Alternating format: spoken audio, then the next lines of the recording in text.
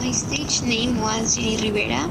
I studied business administration with the intention of getting closer to the recording industry, and I worked as a real estate salesperson before pursuing a singer career.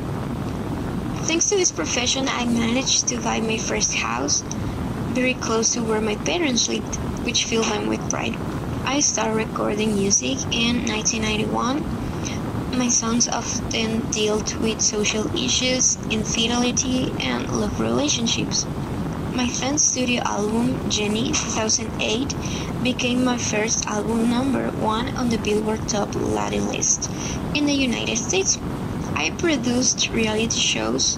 I also worked as a coach for the second season of The Voice of Mexico. In addition to my music career, I was active in my community, donating time and money to civic causes. The National Coalition Against Domestic Violence appointed me their spokesperson in the United States. In addition, it was also officially announced on August 6 as Jenny Rivera Day by the Los Angeles City Council for all the charity and community work it offered. I was originally from Long Beach, California, United States, with American and Mexican nationality. I was a singer, songwriter, designer, businesswoman, and producer. The most important performer of the Sinaloan band.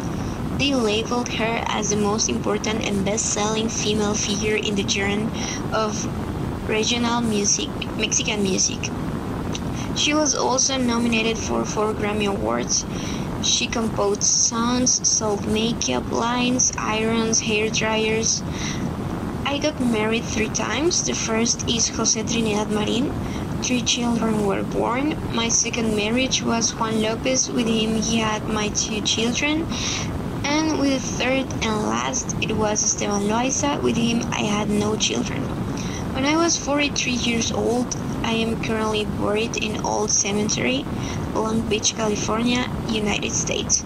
I really liked spending time with my family, helping my people, but above all, I liked singing.